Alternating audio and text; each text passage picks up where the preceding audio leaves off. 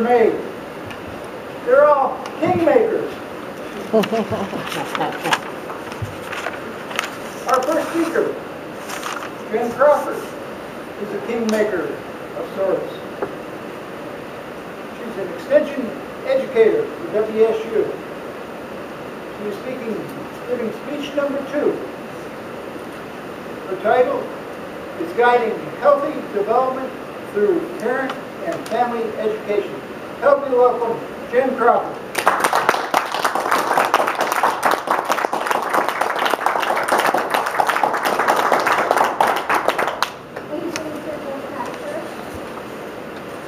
Thank you all for being here and listening. I get to yell because I can tell how hard it is having been in the audience to listen, depending on where you're sitting. So this is good practice for me.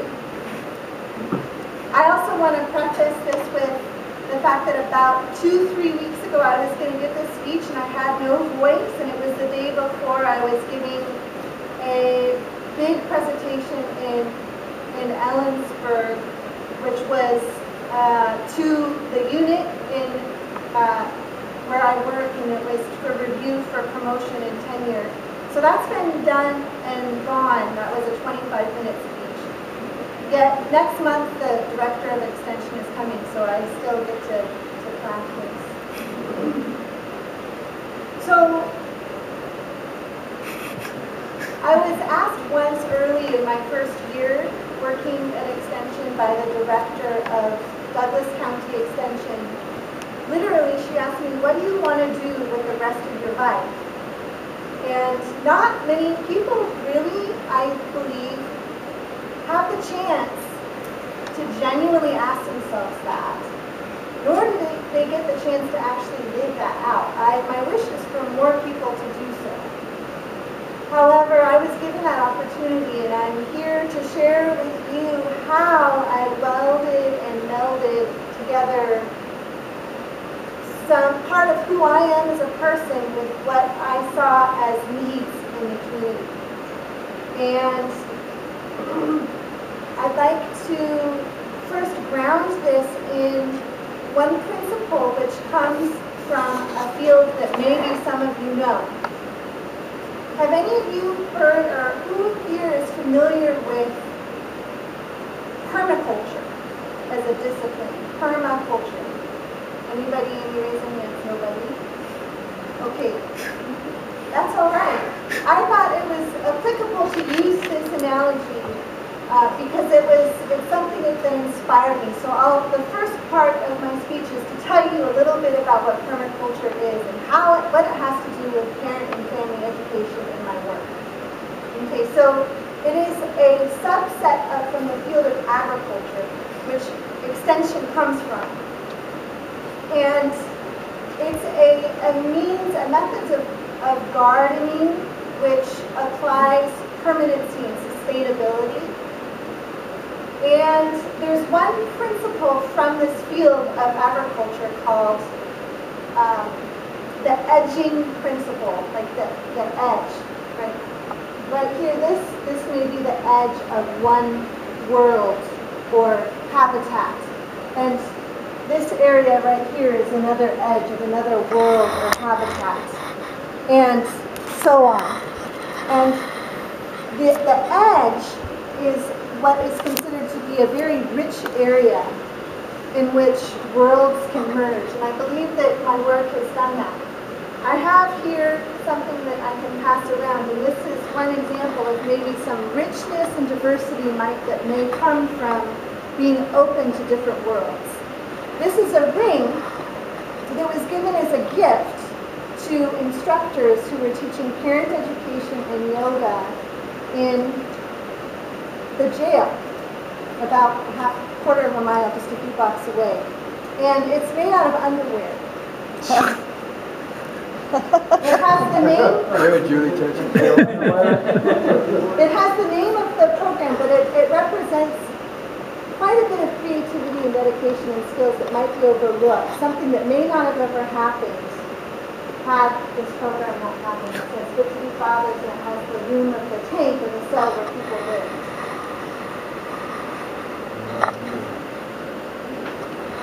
So permaculture and the edging principle means to apply the marginal. That's what it says, and that's what speaks to me. And I believe that the 3 program areas that I have taken on have incorporated that rule overall. The 3 main program areas in which I work are in the field of parent education. And the first is focused on preventing child abuse among high-risk families, hence the program in the jail and in the treatment center. The second program is called Children Cope with Divorce, and it's a required class in Chelan, Douglas County, mandated by a superior court for all parents with children under the age of 18 years. And the third area is the Strengthening Families program, which is a 7-session program that involves the whole family, and it prevents child substance abuse and prevention. Some of the relevance and the impacts of these programs include the fact that more people than you might realize are impacted by incarceration. Just in Chelan, Douglas County alone, 450 fathers have children.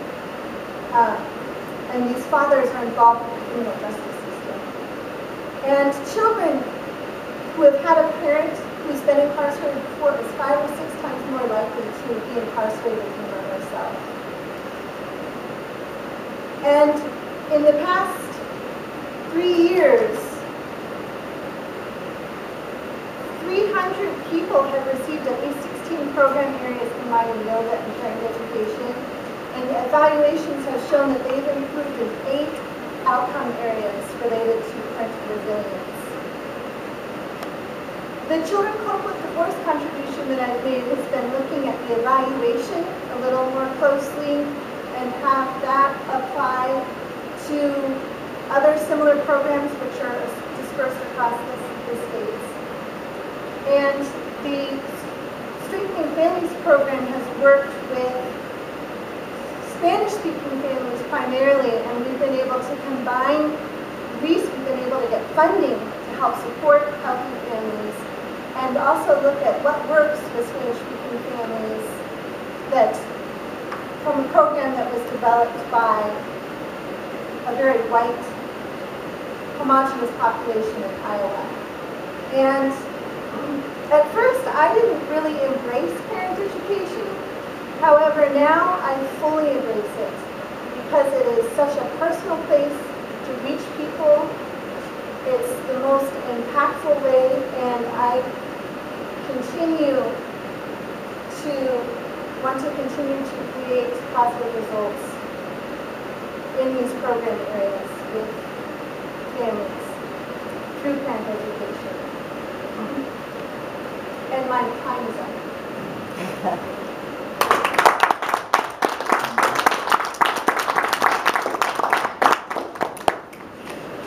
Thank you, Julie. Jenn. Very enlightening to speak. Yeah, that's Jenn. Please take a moment and write comments to Julie. Or Jenn. Jenn. Jen. You can't write about Julie yet. She's The kingmakers know their Ready names. for my next speaker.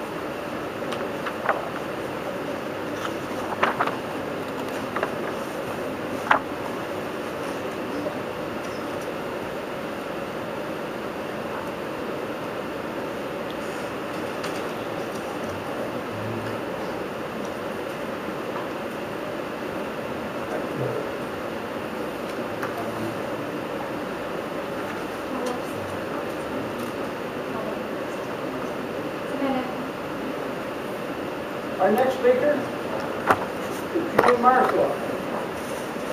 Julie will be giving her third speech